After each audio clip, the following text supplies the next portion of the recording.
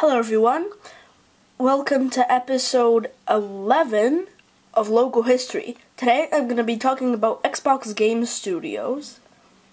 Let's get started. 2000 to 2001, there's the word Microsoft in black text, except the O and the S are connected.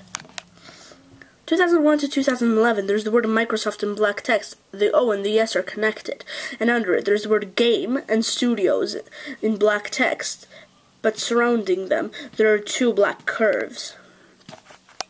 2011 to 2019, there's the word Microsoft in black text, under it there's Studios in bolded black text, and under it there's a splotch of ink. Here's the laid out version. 2019 to the present, they changed its name to Xbox Game Studios. There's a black Xbox logo. Under it, there's the word Xbox in black text, and under it, there are the words Game and Studios in black text. Here's the color version, the horizontal color version, and the horizontal black version.